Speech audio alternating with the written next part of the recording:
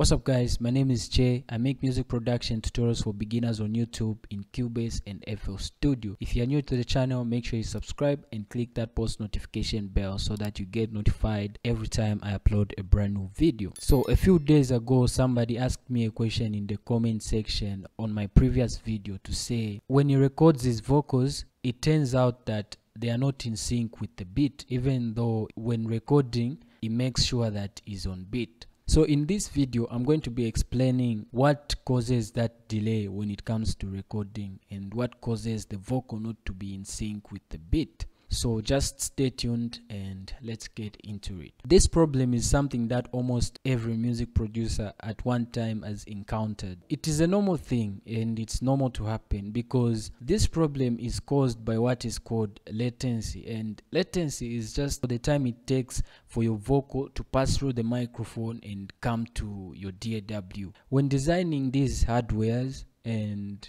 the DAWs like this, they come up with drivers that have been given a certain value to cover for that latency time, so that whenever you record, it comes as if it's just straight in here. So what causes the delay is the driver. So for example, if you're using a certain audio interface, like in my case, I'm using the Focusrite Solo, and then I end up using a different driver, it won't be in connection with my Focusrite. Therefore, the delay compensation that is in my Focusrite and the one that is in the driver that I'm using right now are not going to match. Therefore, I'm going to get the delay. The most important thing to do is make sure you use the exact driver for your interface, because that is what is meant for your interface, and that's what covers for that delay.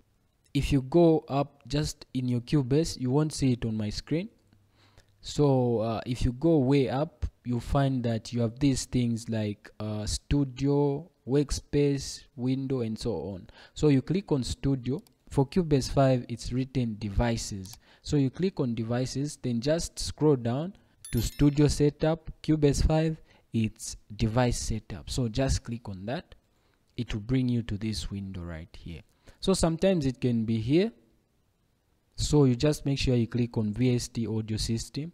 When you come to this point now, this is where you have your driver. When you look at these values here, there is input latency and output latency. You discover that they've got these values here. So I've selected this driver because I want to demonstrate in a short while what happens. Right now I'm using a Focusrite Solo, and then I select this driver here. Then this means I'm going to have a delay because this is not the driver that is built for my Focusrite. So if I use this other driver, it would delay. And then if I click on this, you'll see that I have these other drivers. There's even a driver for my Focusrite. So I need to select this driver for me to be in sync with the beat when I record.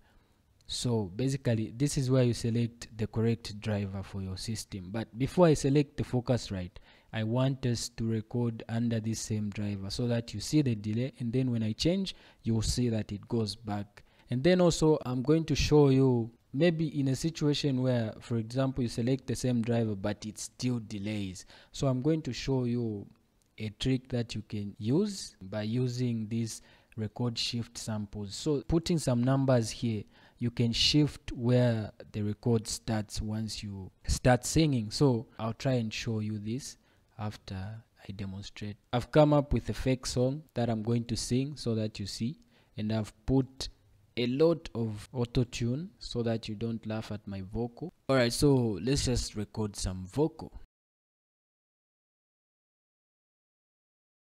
Alright, so I've recorded something here, and you'll notice that this vocal will not be in sync with the beat. So let's just play it to confirm this.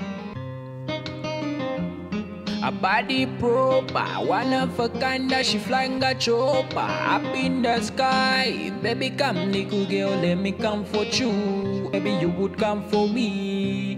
Baby, come, give me love, come, give me love. Come, give me love, come. Okay, so I'm sure you can now tell that this is not in sync with the beat. So I'm going to record another one on top here, but now I'm going to change the driver and match it with that of my Focusrite, which is this one here. Switch. Okay, so I'll just mute this and let me do another take. A body proper, one of a kind, that she flying a chopper up in the sky. Baby, come, little girl, let me come for you. If you were me, baby, you would come for you. Baby, come give me love, come give me love, come give me love, come give me love. Okay, so I've recorded another vocal, and now this one should be in sync. Let's listen to it. A body proper, one of a kind, that she flying a chopper up in the sky. Baby, come, little girl, let me come for you. If you were me, baby, you would come for you. Baby, come give me love, come give me love, come give me love, come give me love. Okay, let's listen to the one that's not in sync. A body proper, one of a kind, that she flying a chopper up in. Okay. A body proper, one of a kind, that she flying a chopper up in the sky. Baby, come, little girl, let me come for you. If you were me, baby, you would come for you. So basically, this is how you solve this problem. But again, you can use another method. You can go to this range selection too, and then select from the beginning of this vocal to where this other one starts, the one that's delayed. So we can find the distance between these, which is 299, and then we can multiply it by 100. So this would be 29900. So let's enter this value. Go to studio setup, then make sure we set this driver that is delaying, and then let's enter this value here. So it's 299, then multiplied by 100, which is 2 zeros there. Then let's just apply and okay. So let's see if this will solve the problem. So let's just record under this same one that is delaying.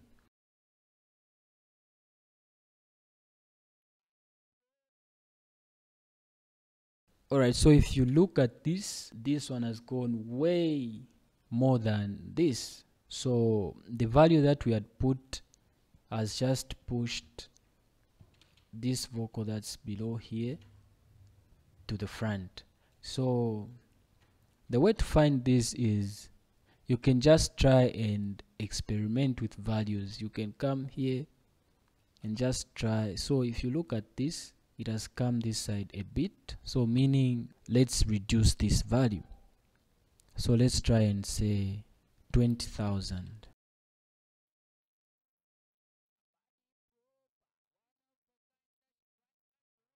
So you can see from here that it's now close. So this method is kind of hectic because we don't really know the exact value. The value that we got here wasn't the exact value. So if somebody knows how to do this method and just get the exact value on top here, please let us know in the comment section below. Alright guys, thanks a lot for watching. If you enjoyed this video, please don't forget to give it a thumbs up. If you are new to this channel, please subscribe and click that post notification bell so that you get notified every time I upload a brand new video. Also, feel free to comment in the comment section below and share your views. Also, follow me on Instagram at jthemg and let's interact from there. My name is Jay. See you in my next video and I'm out.